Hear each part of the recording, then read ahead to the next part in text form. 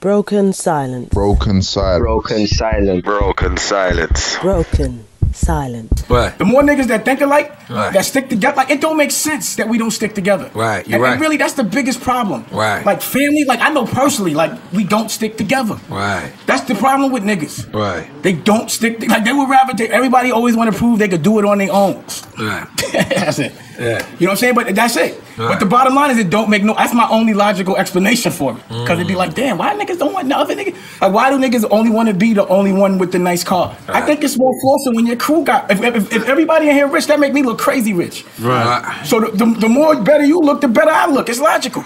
Black people never help each other. We never stick together. We are the most retarded culture in the world for that. I always say that. You know, for some reason, when black people get something, they think that they can't share it with other black people because that other black person is going to take it from. But, you know, culturally, because we were slaves, I guess we feel that we need another culture to make us, to validate us, to get us from one level to the next. But, you know, it's to be expected. It's human. You know, we just got a black president there, you know, 7 years ago. Things are just changing. So now black people are sticking together. But yeah, the old black man felt they had to shit on each other to survive. It was a survival tactic, you know? It's not excusable, but, you know, I understand it. But yeah, we can't act like we stick together because we don't, you know? You can look at how we always get separated. And it's always someone from another culture that separates us. I can personally tell you that. Yeah, nah, we don't stick together. We be clowning like that. But I'm a black man and I can say that. I've been trying to change that forever. Trust me. You don't think back in the day I was like, yo, let's Rockefeller, Bad Boy, Def Jam, Wu-Tang, all of us, let's just stick together and be right about it. But nobody wanted to do it.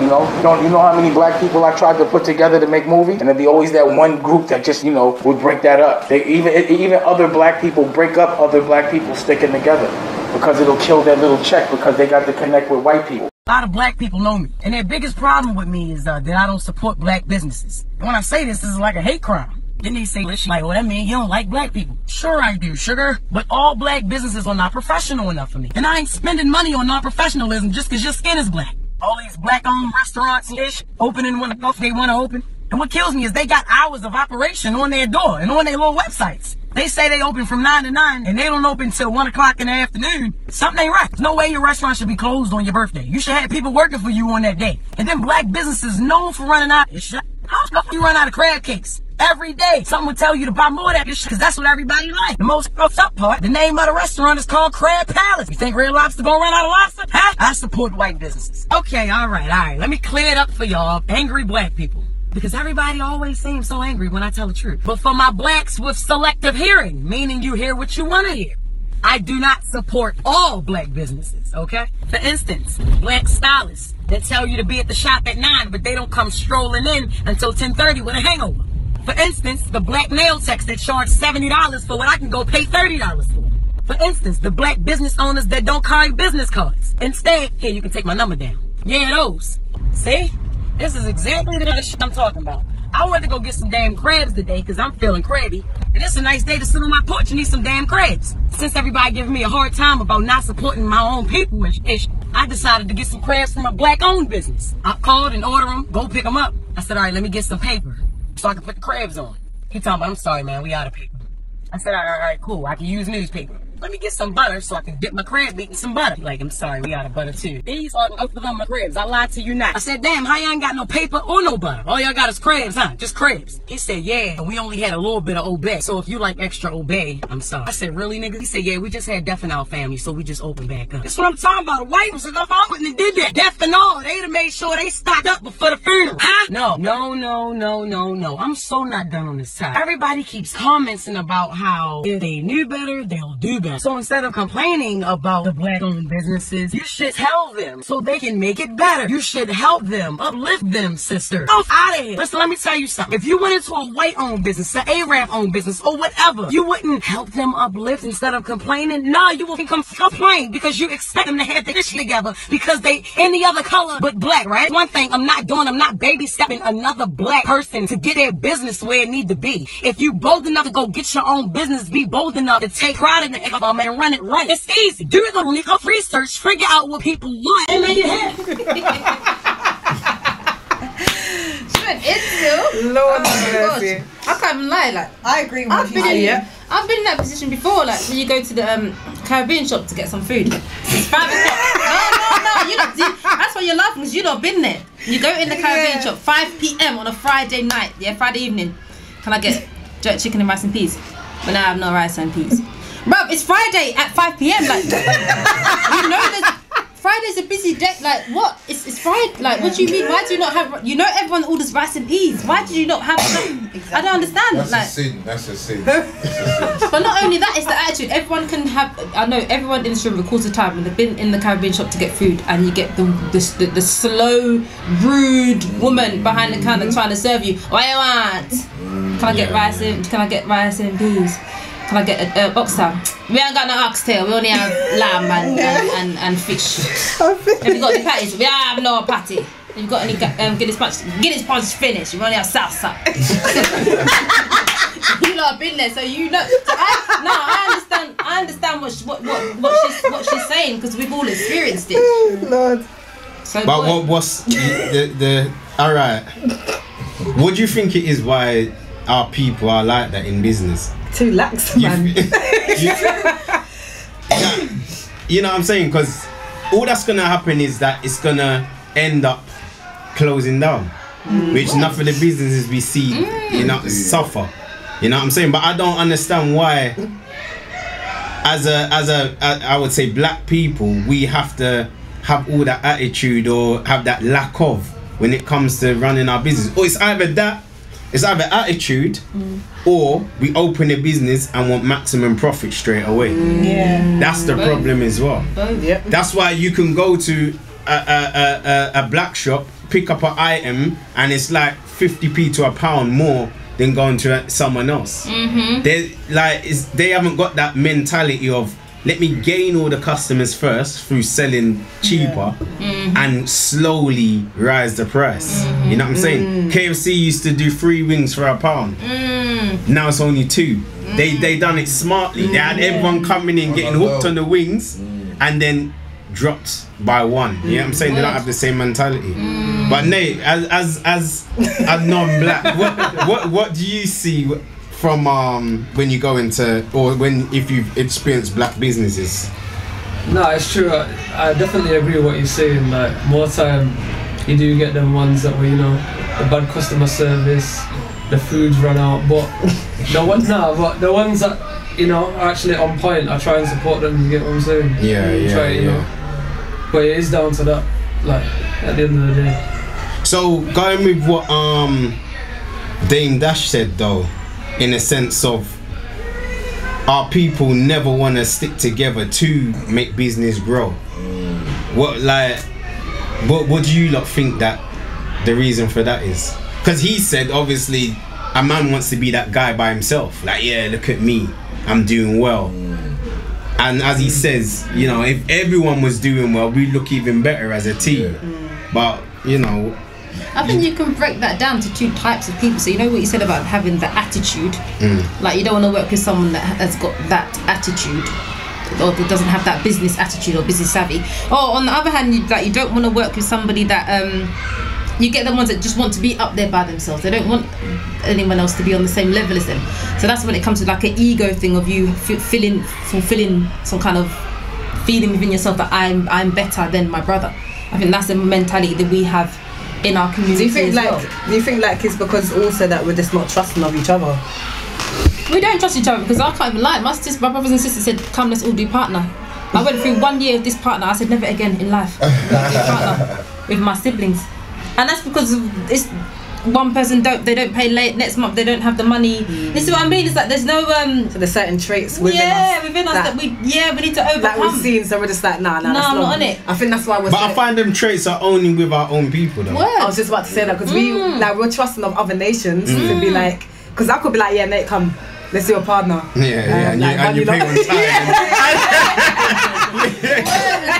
I'll be like, but everybody like, let's do it, because I know who'd be on point. Because I just know, because other nations are just like that. Like, let's be real, we're too lax when it comes to things. So when it comes to partners, yeah man, allow me man, next month I'll pay. This cover me this month, next month come, and still no payment.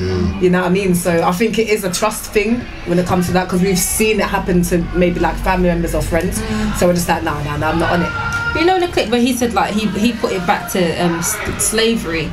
And he was like, does that have something to do with it? But then I'm thinking, after slavery, they had the Black Wall Street, right?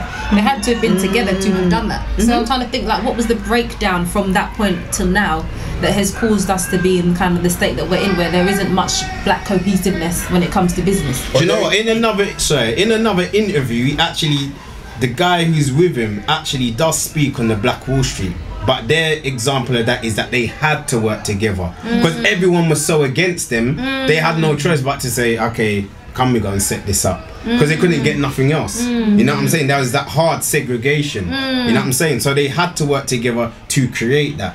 Now we're accepted in most places. We've intermingled. We're working with other people. We're buying and selling with other people. You know what I'm saying? So that need to work together ain't really there. But unless we work together, we're always gonna be the consumer. You get what I'm saying? What was you gonna say, bro? My thing is, when we come together to make businesses, it's like, say there was 3 people on it. One person's got their mentality, I want to make money. The other person wants to help people. The other person's got another mentality. It's not cohesive. No one's on the same mindset. So it's always gonna break down. If you haven't got one goal, it's always gonna come to naught, straight. But even still, what Dame Dash said about everyone flossing, yo, even when you're like, see, like when you're going raving, yeah, my mentality even back in the day was like, yo, he's got a Casio watch, I'm pulling out my Rolex. I'm trying to be like, yo, you know what I mean? That's the mentality. And when he said that, it's true. Everyone flossing looks sick, but like, you're thinking, bro, I'm trying to, when I come to you, like, yo, you look sick, bro. Like, you know, you're getting that recognition, you mean? Yes. So everyone's on loving you, but like, you don't really think about anyone else. But I like what he said still, it's true. Everyone flossing is sick. But I think one of the biggest things is when it comes to doing illegal stuff, that's when we're ready to work with each other. Yeah. If you had to buy 5 keys, you could holler at another 4 of your own people and say, oh yeah, put the money in for that. Oh yeah. As soon as you say put the money in to do a business, oh no. Because it's not quick money. It's like, that's what we expect. Fast cash. We don't want to put into something that gives longevity. I remember when we used to go raving and that. Everyone would be buying bottles and you and your crew, you're looking good, blah blah blah. As Dame Dash said, we could be doing that with business. You know what I'm saying? But it's like the mentality for longevity or money to come in bit by bit ain't really there. And I guess our own people create that because they're used by the media, they're used by all these different organizations to show the fast car, to show wearing Gucci, Louis Vuitton. So that's what we're watching and wanting to copy. So when it comes to that flash life, but you're forgetting these people are making legit money. Rappers make legit money, no matter how much they rap about on the street doing it or whatever they rap about. They're making legit money. They're making money from a record label as well as sponsors and endorsements. And that's the one thing that we forget. You know what I'm saying? It comes back to, then again, like the kind of media perception that we have of ourselves. We try to recreate that which we see, but then at the same time it doesn't help our community in the sense of coming together or joining together to do any kind of business. We're just trying to, like you said, make the fast cash so that we can have these designers and all the things that we see these celebrities do, but even actually they're not actually doing that themselves. It's our mentality as well. As soon as we get money, as a man, the starter kit is a watch, chaps, car. That's the starter kit, you know. That's the starter kit. Prada shoes are red bottoms now. Yeah, that's what I'm saying. Now it's red bottoms. Mentality is upside down. You know what I mean? Even back in the day, there was a picture going around like a normal white guy. He's got like a normal t-shirt on.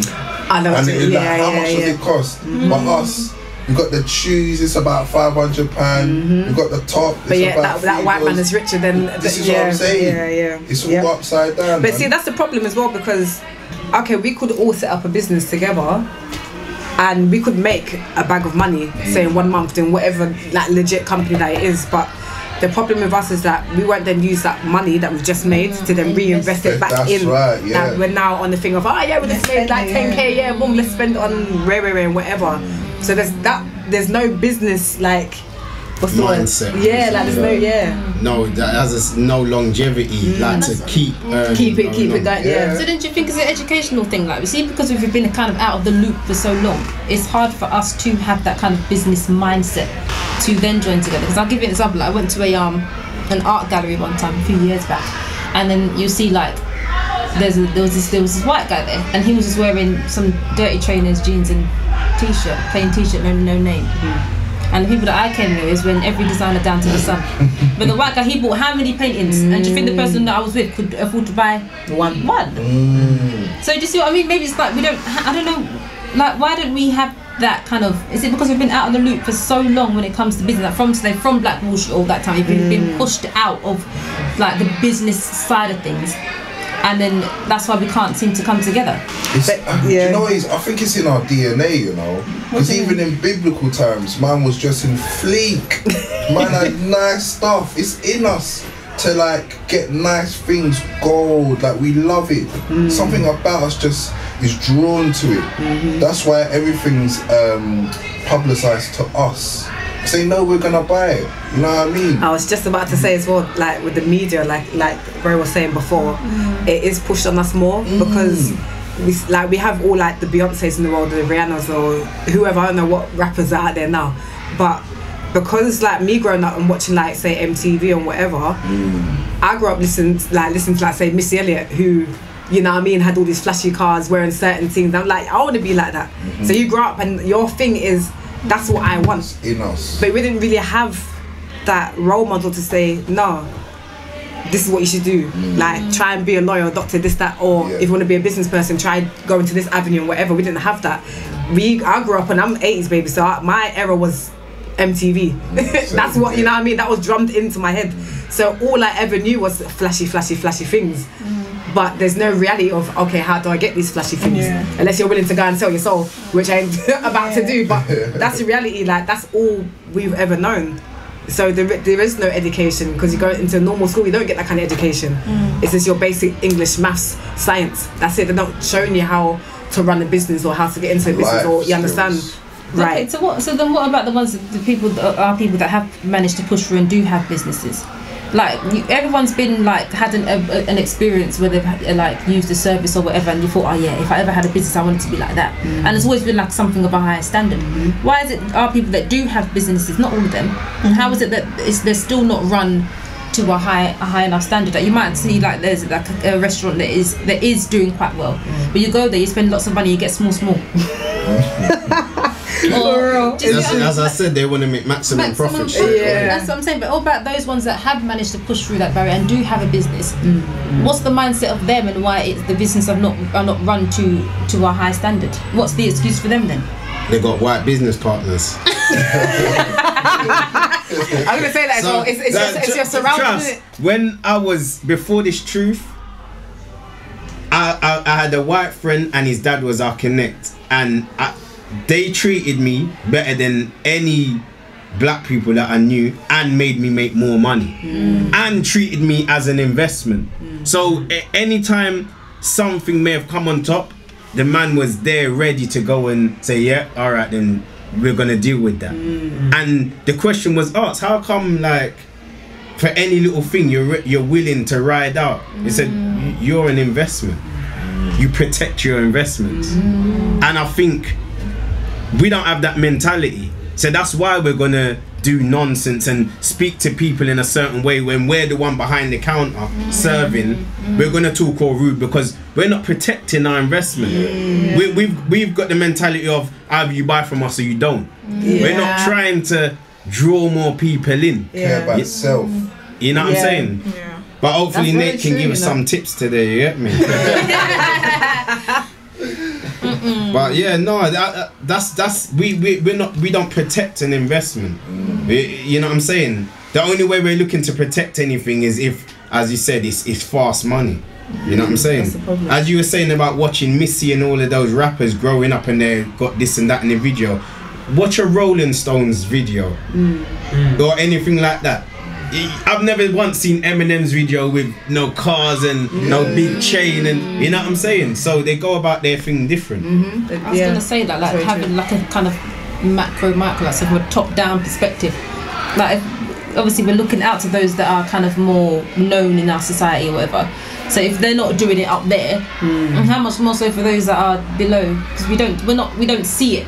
So it's not going to be on the forefront of your mind. Yeah, I need to be able to do this. Even in the movies that you watch, you always see like the white families are more together. You know, they've got mum and dad are there, Well, and I always find that like the the portrayal of our family is always dysfunctional or broken. And I'm kind of like when I'm on Instagram now, and if I see anything like that, I press report ad.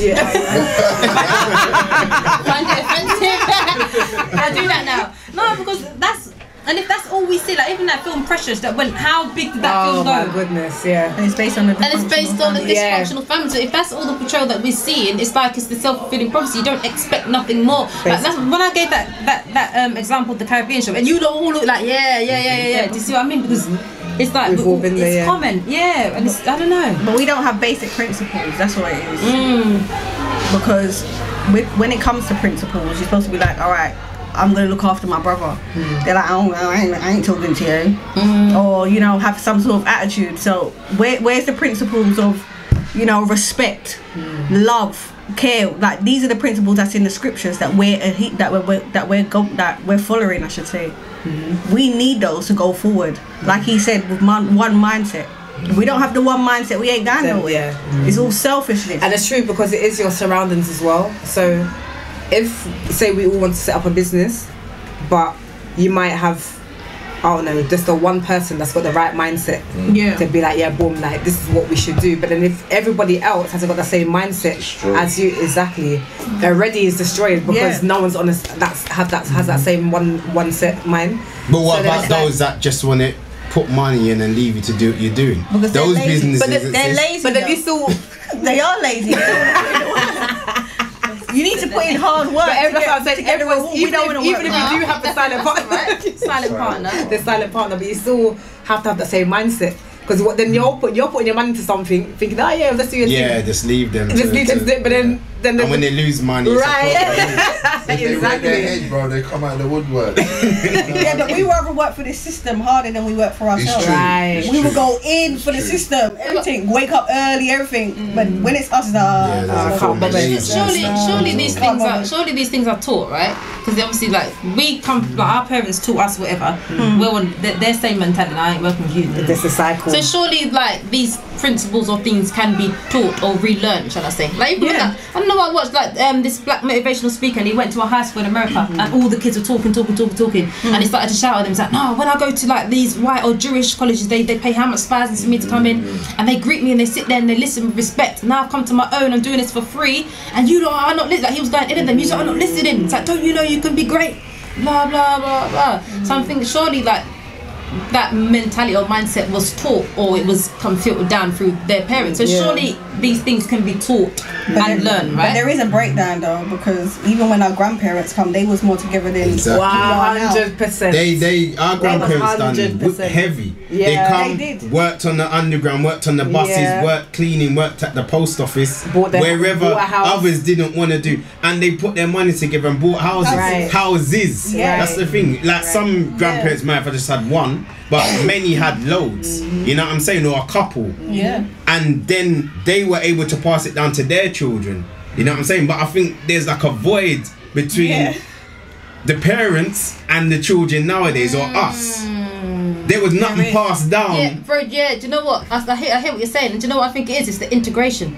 As we've become more and more integrated, I'm just thinking that what you just said is the exact same mindset of that's my lineage. Like my grandparents, he came on the bus. He came to work on the buses, and he bought a house here, and now he's got a whole street. Like in Barbados, like, I'm not joking. The whole street, he's just got bare houses on that street. Do you think he'll give it to me now? But yeah, that's that. And then now my dad, his son, he's like gone by his business, just doing what he's doing. He works for the system, pure, like you were saying, going hard.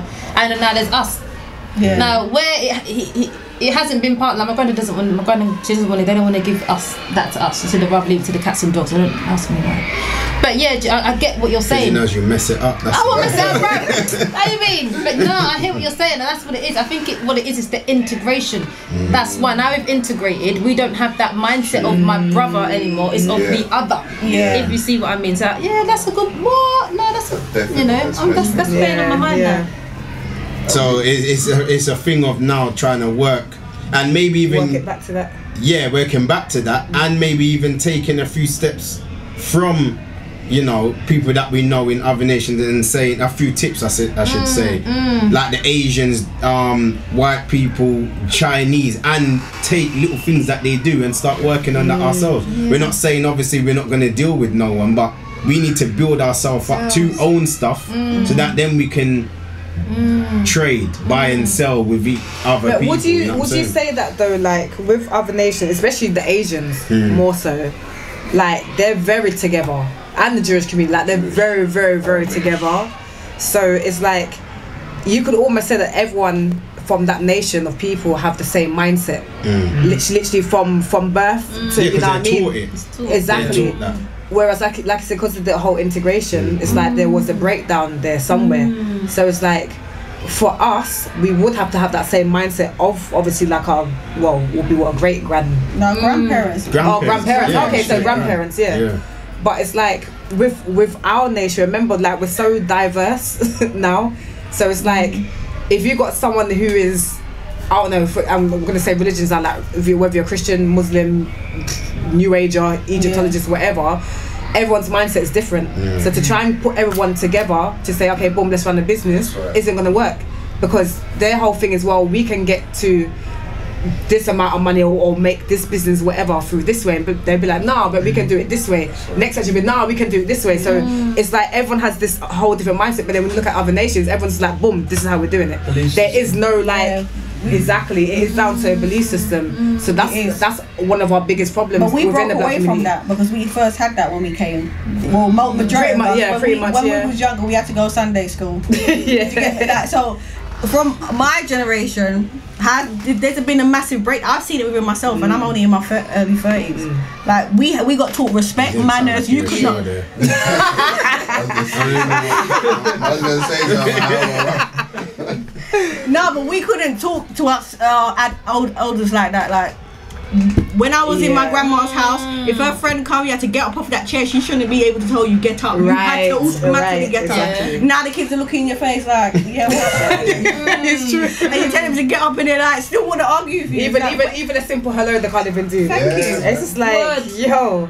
But isn't that our faults? Yeah, it is. Definitely. And I think they just got rid of things from generation to generation. They said, oh, let me leave that, I'm not going to do that, that's too harsh. And then the next one, oh, that's too harsh. But you get that because people obviously how we was raised, like my mum for example, very strict. She's strict now. I'm still scared of my mum and I'm in my 30s. But it's like now it's almost like, okay, I'm gonna have children, and then everyone's like, oh, you're gonna be soft with your children, and that's what happens because it's like the older generation is like they get softer and softer and softer. So then there's no discipline. Then it's like, oh, I've been there, done that. And then just leave their grandchildren to do whatever they're doing. So now this is what I'm saying. It's like, so how are we supposed to teach them? We're supposed to hold on to what they did. We're not doing that now though, because I can see the benefit of it. Of course. But you know one thing. Sorry, bro. Go on. I'm just saying, it's not broken, so don't fix it, innit, basically. What do you mean? So the way that back in the day, the old school method was perfect, it works, so keep it going. All this new age nonsense in the news, you can't beat your kids and that, shut up, man. I can't. But then even like, you know, because our kids like integrated into the school system. Because I know when I went to school and I had, you know, you had to do work experience, and then like majority of like the blacks were in like the bottom 3 sets, and then the upper sets got to choose like law firms and like record label things to go and work in, those kind of things. And then when it came to like the lowest of 3 sets, you can go to work in Asda, You can work in just like a normal retail H&M. Those kinds of things. So it's like from even that age, if you did have aspirations, it's like they're limiting you to no, you can only do this. Like even when I was like, I hadn't even taken my exams yet, and my teacher said to me, just make sure you apply for lower attaining universities. And in my head I was thinking, alright, so I applied. I didn't go out of I just applied for all the low ones. He told me that's all you're going to be able to get into. And then lo and behold, I got an A in his exam. But then by then I'd already applied to these units and got in. Okay. So it's like it's even at that level. It's kind of that. But then that's where we have to start like instilling in our children actually aspire big. Like you can do big and great things. So then it's like now it's us, it's our generation now that needs to teach these things to the younger ones, so them coming up can have this like, you know, the skills that we said we don't see in our community, in our lifetime, that they need to then kind of exercise. That's where I think the answer will lie, is in the children. It's true. Yeah. So what, Nate? You mostly hang around with like black people, innit? So seeing the difference, how would you say that your family grew you to aspire yourself in life, or is it the same thing through the generations? It kind of weakens. I think through the generations of, you know, systematically destroyed their morals throughout society, do you know what I mean? But I think they've particularly aimed it at black people more time. Yeah. Like with my family, my granddad, like he started working in the steel industry, like at the bottom, but then like later on he managed to like get his own company, set up like a family-run company, and then my dad, it got passed down to him and my uncle, and then he tried to pass it down to me, do you get what I'm saying?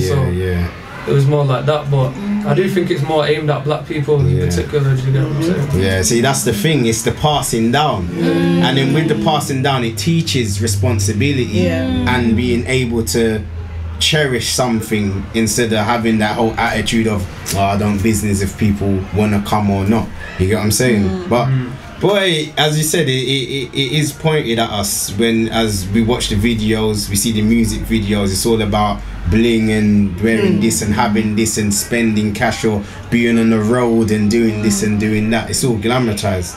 Obviously, we can tell Richie grew up watching Elvis. Shots there, bro. No, we need to teach our children. We need to first. We need to come together. Knowing who we are, and try and do something, and then say to our children, look, because then build knowing who we are, and then be able to teach. I've always said that us going school, a lot of these people that make good businesses never went college and university. We get taught in secondary school, college, uni,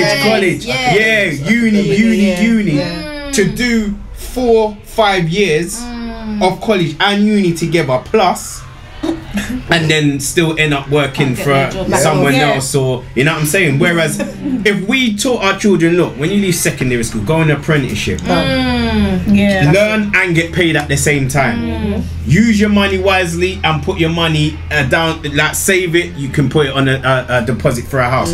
Don't need to live in the house straight away, rent it. When you get the money for that, flip it. After you remortgage, get another house. See, we don't teach. We weren't taught this, and we don't teach. I think our parents were taught that, but I think laziness got in the way with a lot of them. It's true. Unless something was handed down to them, they weren't really. But then they squandered that as well, because a lot of families you hear, they're fighting about the house, or the house gets sold, and and then the money's just gone. Same situation. So all these houses, other people own them, which our grandparents owned. Need to be taught business skills. Discipline. Things of that nature. Patience. Especially them Caribbean restaurants where love. Actually, I once watched a documentary of this man that was talking about like black people, whatever, and he was saying it's good for black people to own a business. If you go uni or whatever, at least have a little business where you're selling or something, have something for yourself, and that's how we'll build our community. So I remember also there's loopholes. Other like those big businesses, they've got loopholes where they don't pay tax and all of these things where we're paying bare things out, you know. And offshore accounts. Yeah, man. Yeah, but that's down to them having good lawyers. That's all that is. Once you learn that, because you, like, we've got like P Diddy, Dame Dash, all them people, they've got all of that themselves because they've learned that from wherever. You get what I'm saying? But it's like, you know, sometimes we even need to think of, even though we're in the truth, we need to take that street mentality. Not do things illegally, but I'm just saying, get that street mentality of remembering how Dame Dash and Jay-Z or whoever, all these Dr. Dre and all that started their businesses. Because there's nothing wrong with starting your business with your people in a certain way, as long as it's according to what's right. You get what I'm saying? But that's what we need to do, man. They created what we now see. You know what I'm saying? They basically created that. Like, Rockefeller Records started from, you know, them spending the money on a Bentley, wrapping it with the logo and all that, driving around playing Jay-Z's music, going in the clubs, doing the things that we normally do, but they done it smart, buying the bottles but still pushing Jay-Z at the same time. You know what I'm saying? There's things we can do. It's just like, you know, if like you got the Kwame Sharada clothing, once that gets launched properly, it's about, like, even if I have to spend £500 giving out t-shirts and jumpers, at least, you know, when people are wearing it, people are where do you get that from? You know what I'm saying? It's marketing. That's what we lacking. You know what I'm saying? We just expect to start something and expect pure people to do this exactly tomorrow where we've made it. Not trying to work. You get what I'm saying? And you don't want to give nothing for free as well. That's the thing. Exactly. So you think, greed. how do all these big companies do? They give samples. Yeah, 100%. You have to. How else are you supposed to get it out there? So do you think all these celebrities that are saying all this stuff, I can hold them accountable and say, well, you said in this interview that you wanted to spend money in that business. I'll be like, I'm starting a business. Since you said blah blah blah blah, would you like to invest? You're right. I'm gonna hold them accountable. It's true. Watch this space. What do you mean? As in, I'm gonna contact them on social media and say, I've heard you said this in this interview. I'm starting this business. Help me out. I'm sure that Brandon Jackson, he's on that. No, what? The one from Big Mama's house. Yeah. And Tropic Thunder. Yeah. He's on all that. But I don't. He was also saying the same thing about helping businesses, black businesses. Right. Well, I'm gonna hold them accountable then. Yeah, message him. Well, no, I've been so serious that you look. Watch this. But you just have to have something creative that they know. You know what I'm saying? Do you know what? To tell you the truth, I think any of those black millionaires, Dame Dash and that, if you had a banging idea, they would help you, but they have to know that they're gonna make from it. That's all it is. Why do they have to make something? Why they can't just invest in their people? Because loads of people just make up anything. So yeah, send me 500 grand for or 20 grand for this. You know what I'm saying? For nonsense. But boys, you know, black businesses, you need to. That's it. Learn longevity and patience, and stop trying to make $1 million over one night. And give more and use more respect when you're dealing with customers. Protect your investment. You know what I'm saying? Customer service goes a long way, boy. Definitely. Very long way. Be ready to be in the trenches, man. Yeah. Just work hard, those late nights, boy. Put it in. That's it. But yeah, that's it, man. We gotta get out.